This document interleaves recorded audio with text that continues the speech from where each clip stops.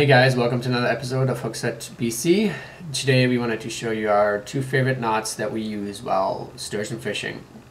So it's early April and the water has been warming up, and which in turn increases the sturgeon activity in the lower portion of the Fraser River, the tidal portion to be specific. And we use two main knots. One of them is the Snell knot, and the other one is the loop knot, egg loop knot.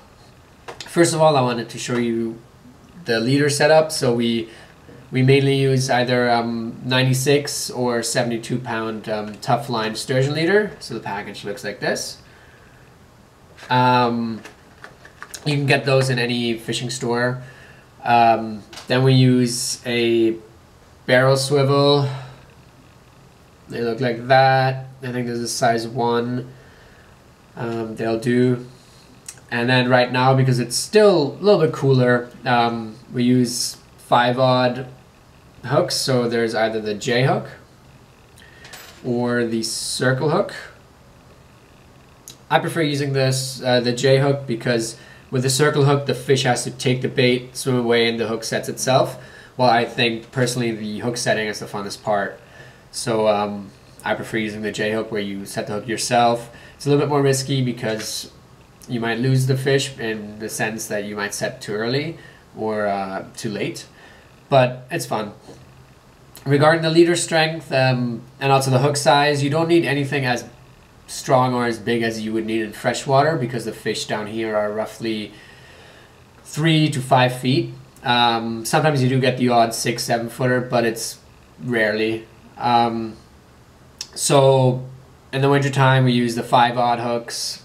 In the summertime you can go up to like a 6-7 aught, but down here that's about the size you would need. Alright, so for leader length, well today this would be roughly the size I would use for leader length, about 2 feet to 3 feet depending on the current speed and everything. But today I'm showing you on my main line, which is a yellow tough line, 100-pound test, and I'm using this just today because it's nice and bright and easier to see while I tie the knot. Okay, so I will first start off with the loop knot.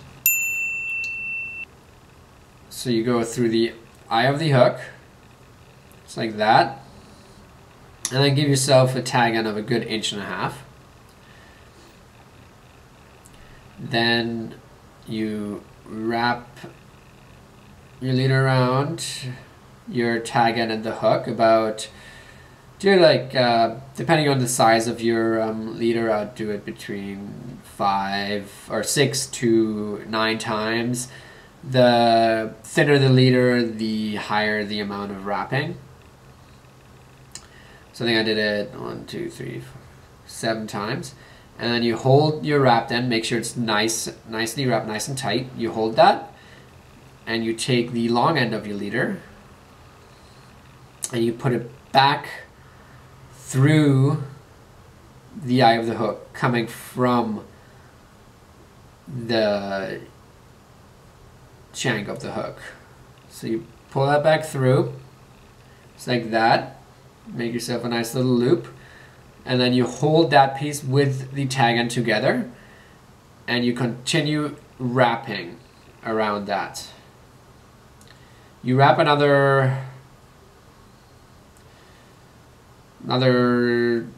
make sure it's nice and tight. You wrap another maybe 4 to 5 times. It's 2, 3, 4, 5, or give it 6 for good luck. 6 for good luck. Not good luck. Looks good too, but. And then you make sure that this is nicely, cleanly wrapped, and you put your finger on it, and you pull your the end of the leader, the long end, you pull that nice and tight.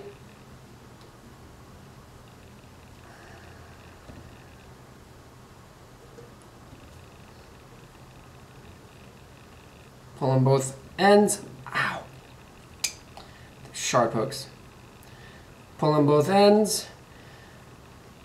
And then see, you created yourself a little loop here, where you can make it as big as you want, and you can put the end of your row sack, the one where you tied it with your spider wire or whatever you use, put that through there, and then close it, and your the current and the drag on the hook will tighten this loop so that the egg sack or row sack won't fall out.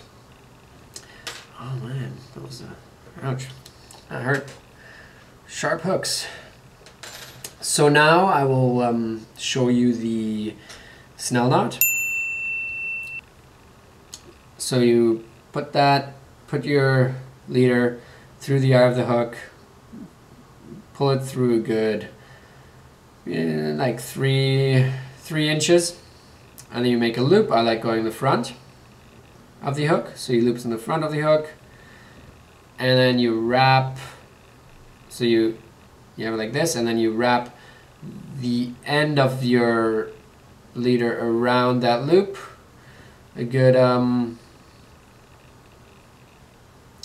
again like 6-7 times. So it's 4, 5, and 6. I make sure I left a little bit too little of an end there, so my tag end is a little bit too short, but it'll work.